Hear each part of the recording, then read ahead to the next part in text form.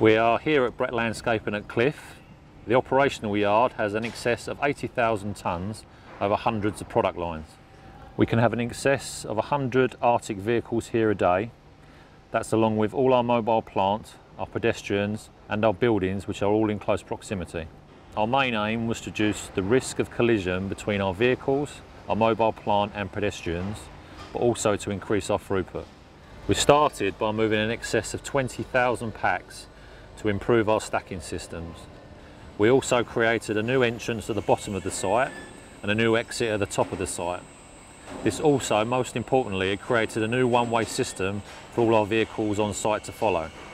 We also installed new safe walkways throughout the site, and we've introduced a yard permit system.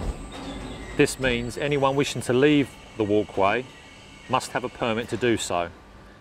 The permit allows us to notify yard personnel and forklift drivers of the increased dangers of pedestrians walking around the yard. Entry and exit barriers, along with traffic lights, are used to control our access to this site. We have also introduced a new pager system, similar to what is used in restaurants, to actually notify our drivers when we are ready for them to move onto site. In addition, we have improved all of our site safety signage, along with all of our site safety induction, which all drivers and visitors must fill out before entering site.